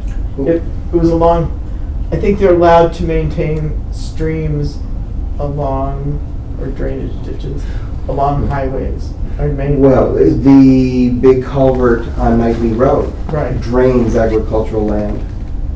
Their Right, but problem it's was not that on they agriculture. didn't phrase it as an agricultural usage. They phrased it as, we're gonna fix this damn culvert because it's a mess. right. And so they That's got in what we trouble. need we just need better rules, I think, that address all of our drainage situations, not just on farms. So, I believe that turning to Joe Comerford, a senator, Dan Carey, but he's going to be leaving office in the fall. I think getting the word out to them to see what they can do at the state level. This isn't just Hadley's problem. Oh, This I isn't just agree. Amherst Yeah, yeah. problem or Sunderland. This is all We're having the same farmers. problem in Right. Deerfield and Sunderland. Absolutely, and Deerfield spent millions trying to clean up the mess from this, Mm-hmm. between culvert problems and agricultural drainage. Mhm. So this So is it's a big issue, and this was one of the biggest issues that they talked about at the Farmers' Day that we co-sponsored. Yeah. So do we want to wait a little while and then? Well, I think we have to wait at least until the end of the month, Okay, because they're just straight out And then one of in the the- State House. get in touch with her. Yeah. Okay. Next, Michael, solar. Update on the landfill, solar project. Not sure where we were a month ago, but I believe we were proposing, and the select board decided to pay for a pre-application to Eversource. And what we've learned in the interim period is that Eversource has changed their pre-application process and put it online and made it free, basically. Oh, wow. Or greatly reduced in expense. And you could just go online and see, oh, it looks like the system's jammed up and you're gonna need a lot of grid improvements in order to put a big solar system in heaven, which is what we knew all along. So, in order to actually go forward, the actual step. Well, wait a minute, so you can do the pre-app online, and then will they give, what will come back to us is exact Basically, information? just, there's not enough capacity right now for a large system. So will they tell us what needs to happen? In order to do that, Yeah. we need to submit an actual application. Okay. For a project, and that's slightly more involved than the pre-application was. And we do need another solar expert or installer to do that process. Solar Design Associates has most recently given the town an estimate of $5,000 to do that engineering work for the Oh, town, okay. basically. Well, so that's been approved? No, Okay. no. The select board is going to meet on Wednesday Gotcha. and discuss this, as to whether they want to proceed with hiring them to do this application Who's gonna process. talk about that? The town administrator has appointed David Phil to be the select board liaison for this project at this point, which is great because he's excited about it. He was the one who came up with the idea originally, Yeah. years ago, to put solar on a landfill. And so I've been communicating with him a little bit. He got Molly Keegan to put it on the agenda Uh-huh. for Wednesday. And we're going to, So he'll be explaining the process. yeah, and I'll be Wednesday, helping. and you'll be there. I can't go to that meeting, but I'll attend remotely. He's asked me to kind of be there for Yeah, the yeah, questions. that'd be good. Thanks for sharing that history. I didn't realize he was the one who originally came up with that idea. Yeah. Interesting. So that's moving along, and so it's $5,000, just to be clear, it's $5,000 for their fee for the engineering. I think it's, forgive me, it's about $15,000 total to do it, because there is a substantial application fee as well. And Just to I'll apply? have those numbers Yeah. at my fingertips by Wednesday. So that's no actual work, it's just the whole figuring out. No, you're not doing any digging at this point. We're a long Just way off figuring of out doing what anything. has to happen So at the. what that will do is it'll put a proposal in there. We will get in the queue, most importantly, which will lock in our place in line with all these other large-scale solar developments that are there. Yeah. Which has advantages to it, to be like in the queue, basically, because what the utility company may do is say, well, we've got 4 big solar projects in Hadley being proposed right now. It's going to require a fair amount of grid infrastructure improvements. We need to study it. We're going to all 5 of these participants are going to have to come up with some money to study it, and that's going to cost some real money. By that time, I think we can probably raise some grant money to pay for that part of it. Uh-huh. Should that eventuality happen, because we have some time to kind of do that and get ready for that if that happens. So what kind of time frame do you think we're talking about? Like a couple of years? To get it built, a couple of years. at Oh, to least. get it built, Yeah, a like couple to years. get through that. The pre-application, I don't think takes I'm sorry, the application doesn't take very long. I imagine Eversource is gonna take forever, a year or whatever. To months figure and out months. what Yeah, upgrades. yeah, to need figure out happen. what they're Yeah, gonna need that's to what I do was is figure it wondering out. Yeah. Okay, but what's really important is to get Get- the ball get in just line, moving yeah. and get in line. Well, Okay, so good. speaking of balls moving, can you share a little bit more about the senior center? Or do you have any insights? Yeah, there's been one solar installer has put a proposal in for putting solar on the roof here, and we've asked 2 other installers for proposals as well. We're waiting to hear from them. We're asking them for 2 types of proposals. One is a certain number of kilowatts on the roof. I forget what that number is.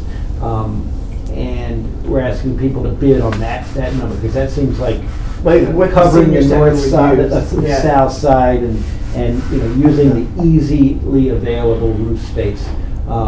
Comes out to X kilowatts. Forgive me for not, I've been busy. You and I- did, and- it's and- not an email, but anyway, yeah. so, and so that's proposal 1, is what is it gonna cost you installer to put this size system together?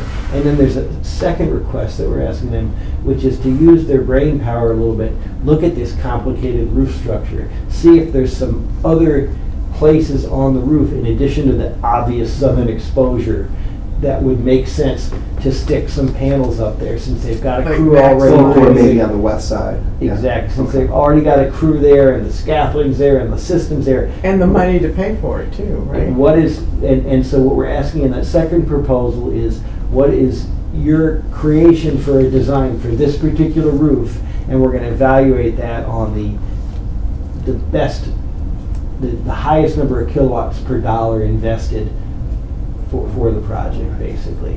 And so that ideally we have 2 sets of proposals from a couple different installers, and we can look at them. So that we're just in the process for that. Yeah. Well, thank Thank you for you. doing this, Yeah. because this solar stuff is so complicated. It is, but there's a lot of people who are smart out there and can just ask them questions. That's all I And- do. Yeah, but why- We sorry, need and you why to only know what 2 questions to ask. So why only 2 companies applying for that? Being so many solar companies? Why only a few? Yeah, why only 2? Why only 1? Why? Well, because it's really complicated, and we're trying to, I mean, we can send it out beyond that if we want to, Mhm. but these are the reputable companies in town Mhm. that have done a lot of work in Hadley, Mm. residential work in the valley. If you have another installer that you want me to send it to, I'm happy to do that if anybody does. in the So who are community. we so far? Northeast, Valley? Is it PV squared PV Squared, and then Northeast Solar? Northeast Solar, and I think I don't know the third. the third one, Valley Solar? I think it's I Valley. think that's what you said. But if other people have, other installers they've got good, histories with, that's fine. These are all some of the more reputable installers in town.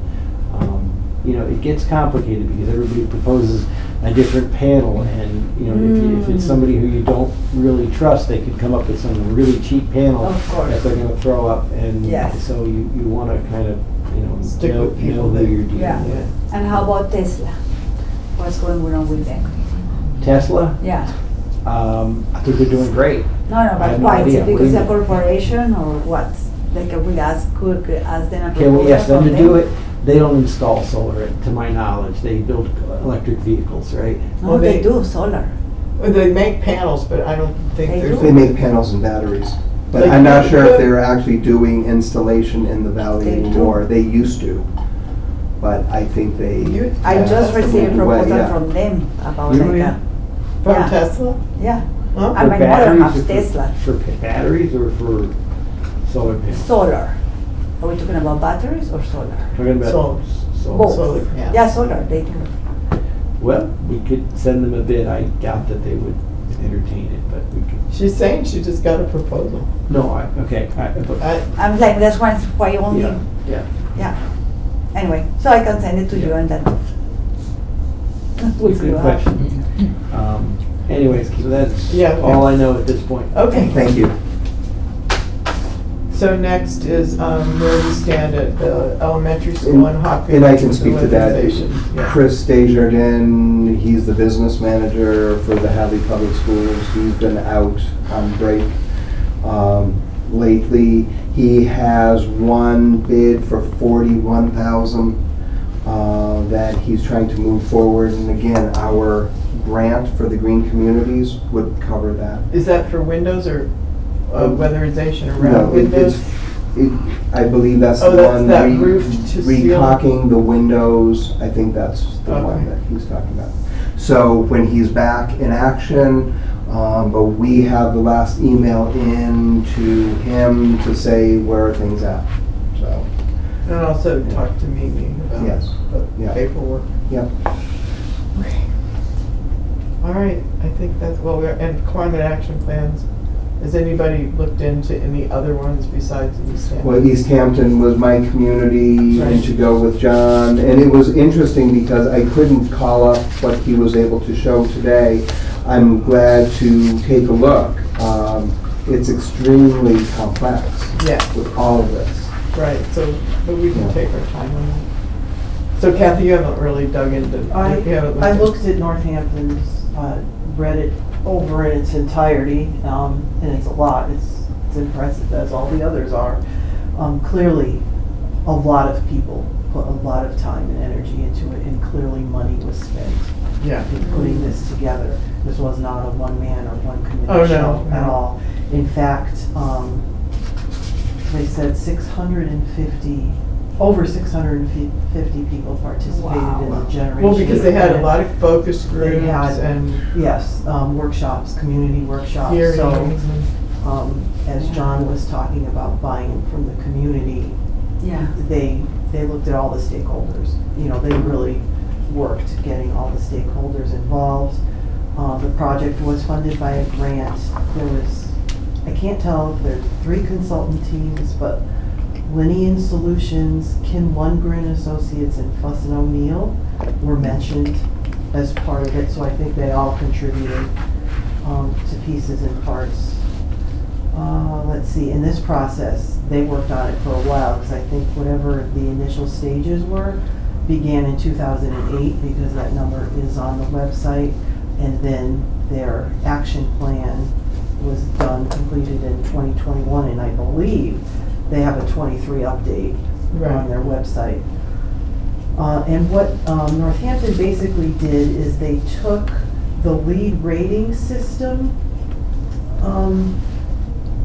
and used the criteria from that to create the structure of their program. So they had categories of energy, which were broken into sources, building use and carbon sequestration, water, they broke into stormwater management and water supply. because they call them pathways, I think, or something, there's like, That's part of the, yes. like 5, The action So- plan is embedded in a resilience and regeneration plan, so it's Right. part of a whole bigger And structure. LEAD is basically a scorecard, you know. That's one way that you can analyze the success of a Yeah, building. again, Yeah. it's a group of norms or something set up. Like a rubric. Yeah. And waste, they had waste reduction, transportation land use, low carbon and equitable transportation, and then efficient land use, and then a category of equity, and then a category of health and safety, again, land use such as established cooling centers, things like that, and hazard mitigation. I thought it was really neat to read, but yeah, what a project. yeah. Wow, thank you. Impressive. So, I mean, what does Hadley do? Maybe it would benefit us to find other smaller towns locally. Yeah. And we work together and hire companies, if it's allowed, hire Maybe, consultants together and, maybe that's something Mimi would know. If it's Pioneer allowed, I don't. Valley. It is allowed, Bedford and Lynn, I think. No, not Bedford. 2 towns in the east did it. Revere and Beverly, I don't know. And it's really interesting because after you read through, you really see, as John was articulating very well, that you have this all on paper, now it's your guide. You can Right. check yourself and Right. see the Right. progress you're making. Well, it's I think it's basically, you helpful. look at how much greenhouse gas are we generating and where? And then how much do we need to reduce it and how are we going to do it? Basically. But even more, yeah, like Yeah. looking at storm, I mean, we're talking Well, about then there's ditches the and whole habitat. hazard That's a mitigation. priority for Yeah, us, yeah. yeah, Yeah, so all of these parts, I think, are equally important. yeah, definitely. Thanks for that review. It's always important to hear what other towns are doing, and, you know, I wonder about the Sunderlands and the Granbys and some of our similar, Well, I've looked Sister at them and they towns. don't have climate action Yeah. plans either. They have hazard mitigation plans. Like almost everybody has that, including us. But a lot of the little towns don't have a climate action plan. and the hazard plans might be a state requirement at this point. Yeah. I don't know. I think they might be. It sounds but I like it don't know. might be. Yeah. But there are, you know, even though, I mean, what we may end up having to do is look at whatever smaller towns do have climate action plans, even if their scenario is much different than ours. Like maybe they're in the east part of the state or something, but it still might be helpful to look at. Not so much the little bits of what they're doing, but just I'm interested in the template, like the steps you need to take to develop kind the thing. Looking at East Hamptons, Northamptons, and I think I took a peek at the other couple of towns from the east, the templates are really very similar. So I'm not sure template is the problem. I think getting bodies of people together. Well, and getting trustworthy information. Yes, And when yeah, you're talking yes. about greenhouse gases, well, the carbon dioxide from here is now over there. You know, everything is moving. Right. Well, and I think, like John said, he wasn't too impressed with what their consultant, and maybe that's something we need to look at too, like who did different towns use and how do we like the way their plan looks? And But he said that he initially was not impressed, but as soon as he saw the end product, he was impressed. Yeah, but if you look at the way they set up Oh, the okay. actions Oh, yeah, that part. compared to yes, how right, right. Northampton Yeah, yeah. does it, oh my Yeah, God, I agree. totally. Yeah, I got it, yes. Like that, Yeah. Northampton's is so much more readable and understandable. Yeah. So, I don't know, I just think it pays to, Well, East Hamp had an interesting model. You know, these are things that we learn along the way. yeah, We're running out of time and we do have Yeah. public comment. okay, public comment. Hey, you guys have anything to say?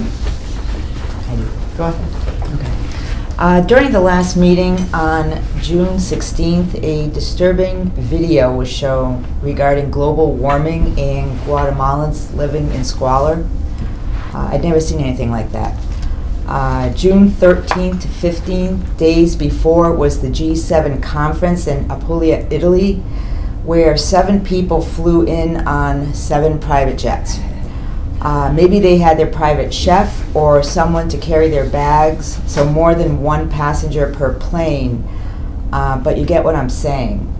They're eating lobster and caviar and have no worries about their carbon footprint or fossil fuel usage. They talk about it and tell you what to do, but it's do as I say, not as I do. These actions make me skeptical and question who's benefiting from these extreme climate programs to save the planet. You are probably aware that the Labour Party in the UK recently won, and they are scaling back their ambitious climate program to curb climate change as the country is broke.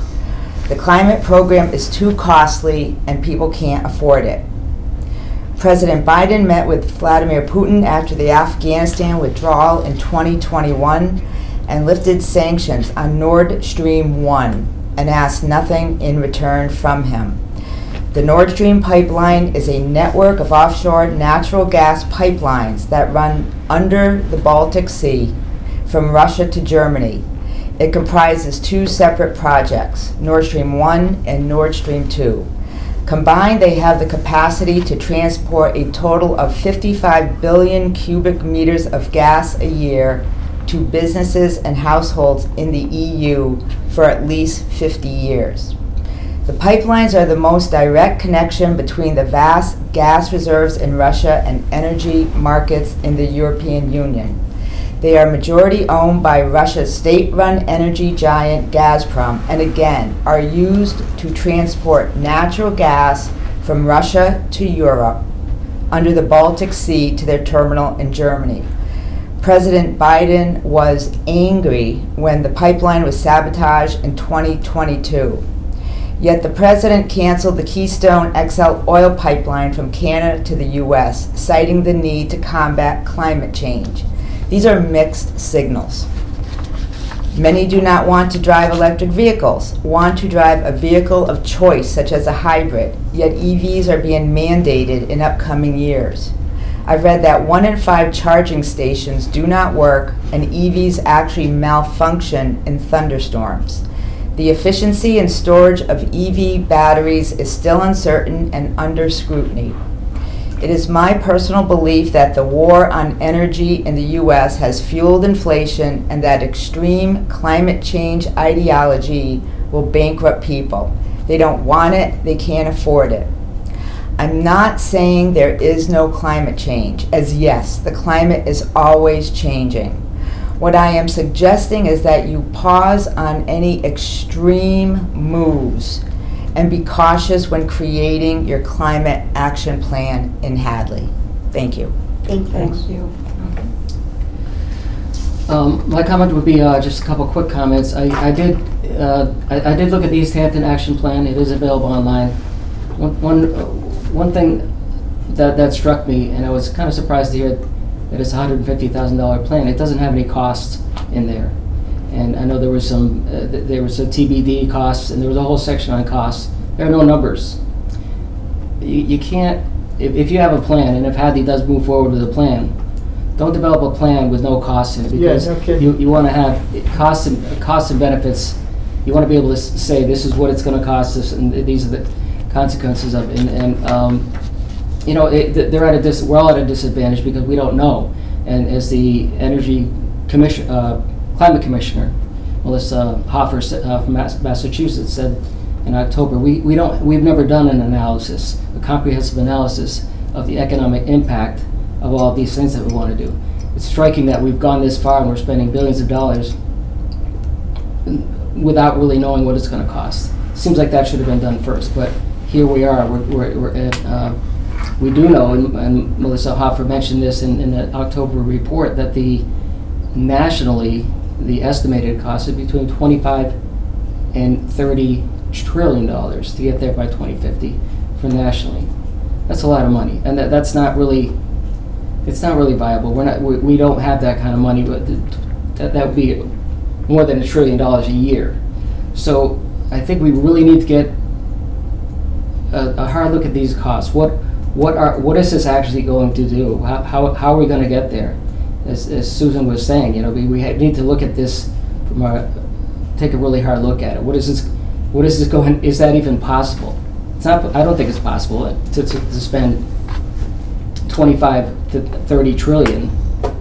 You know, we do print money in this country, but that's a lot of money even for us with inflation going nuts. And so even my last comment is, we're spending that kind of money. Even the inflation, it was called the Inflation Reduction Act, which is really a climate act. That's been so devalued because of inflation itself. It's a fraction of what it originally was valued at because of inflation. It's damaged that. So costs need to be looked at in whatever we do. Thanks for your comments.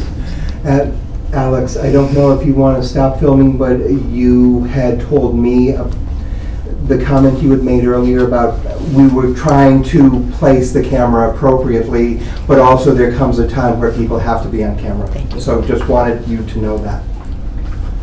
Thank you. Okay, well, we ready to adjourn? Somebody want to make a motion? I make a motion to adjourn. Second? Somebody second it. All in favor? Aye. Okay.